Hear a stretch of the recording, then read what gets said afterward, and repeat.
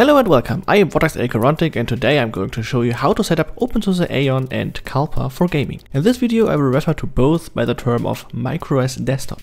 This might sound very generic, telling someone to install some basic applications on some distribution, but I assure you this is not going to be that kind of a video.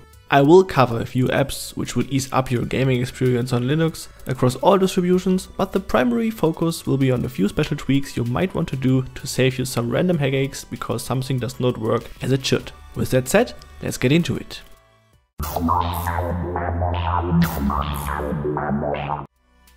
What is openSUSE MicroOS Desktop? For those of you who don't know what MicroOS Desktop actually is, I'd like to give you a short summary of the key features of this Linux distribution and what sets it apart from most others.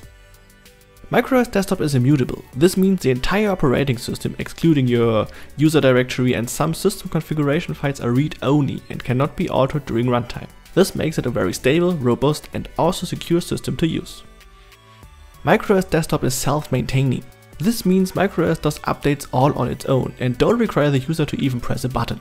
Also, if something fails during the update, it will simply drop it and move on as if nothing ever happened and retry the update later on. Since updates are applied in a separate system snapshot, you won't be left with a broken system ever, hardware failures aside. MicroOS Desktop is sandboxed. This means most applications you run and every game you play are running inside a sandbox provided by Flatpak, a decentralized Linux container and packaging format available for all Linux distributions. For everything which is not available as a Flatpak or some CLI tools you might require, DistroBox is what you will use. By default, DistroBox will run a slimmed down version of openSUSE Tumbleweed in a container, but also it does allow you to run any possible distribution you like, including but not limited to Debian, Fedora, Arch Linux, Ubuntu and many more at a native performance. MicroOS Desktop is slim. This means it only has a bare minimum on board required for its mission. In our case, it's a role as a desktop operating system and of course a gaming machine, which makes its footprint rather small and updates super fast and small in return too. MicroOS Desktop is rolling. MicroOS is based on openSUSE Tumbleweed, the rolling release model of openSUSE. By this, it updates almost on a daily basis, ensuring you always have the latest and greatest of your entire software stack. The most important ones for us as PC gamers are the Linux kernel and the drivers for our hardware. Conclusion? With all these features there are also new challenges and probably a few things you may have to do differently as you may be used to with more traditional Linux distributions, which is exactly why I'm making this video. Basic software. Assuming you already have installed MicroOS Desktop on your system, we start with the most basic software we may need. As we want to turn our system into a gaming machine, we may want to install a few things.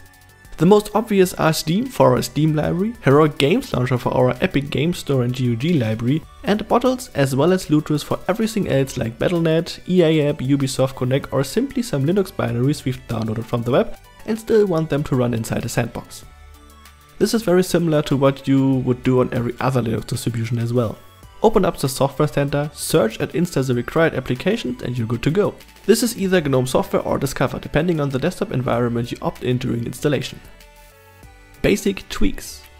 With the previously installed software we're almost there, but there are a few recommended tweaks to save you some troubleshooting later down the road. Recommended extensions.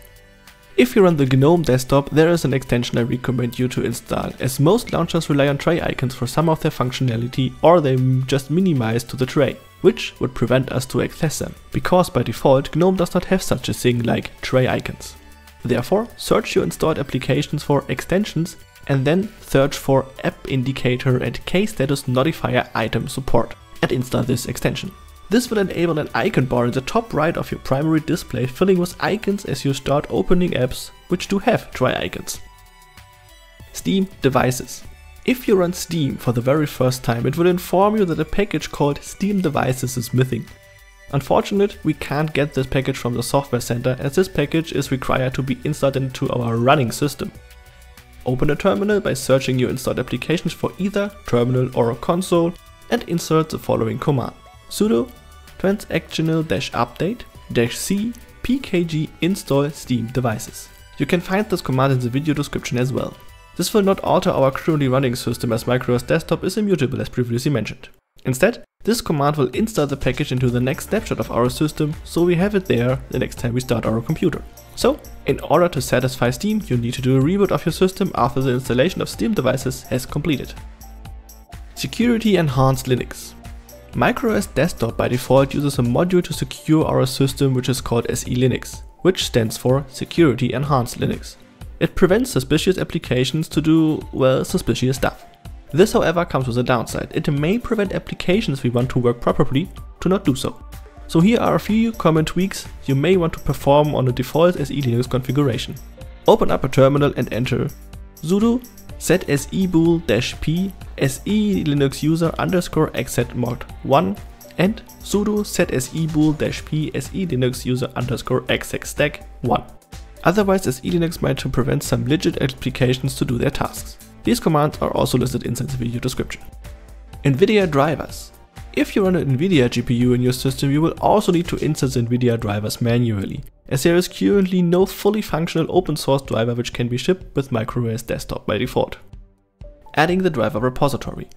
Open up a terminal and enter sudo transactional-update -c pkg install-y openSUSE-repos-MicroOS-NVIDIA. Installing the driver. In order to install the right driver package for your NVIDIA GPU, please search your GPU on the official NVIDIA driver download page. Memorize the following shortcut based on the major driver version NVIDIA showed to you: 500 or newer G06, 400 or newer G05, 300 or newer G04. Now that you found out the correct shortcut for the required driver package, enter the following: sudo transactional-update -c pkg install-y NVIDIA-compute G0 NVIDIA GFX G0 KMP default NVIDIA GL G0 Replace the with the actual number of the shortcut we found out earlier. After the installation is completed, restart your system and you're good to go. You can find all required commands in the video description for easier access. Fix automatic updates. After you rebooted your system, we need to fix automatic updates. Unfortunately, installing the NVIDIA driver will break the auto update of MicroOS Desktop because the NVIDIA driver requires to agree to a license upon updating the driver to a newer version, or simply if the kernel module gets recompiled for a newer kernel release. As MicroOS is a rolling release, new kernels aren't rare. Open up a terminal and enter sudo vim/etc/zip/zipper.conf. Navigate all the way down to the bottom using either the arrow keys up and down or the mouse wheel until you read #autoagree with license equals no. Press insert ENST or einfügen on a German keyboard and remove the leading hashtag from that line. Also change the no to a yes. Then press escape and write :x. This changes the default behavior of the underlying package manager zipper to automatically agree to licenses, such as the NVIDIA driver license.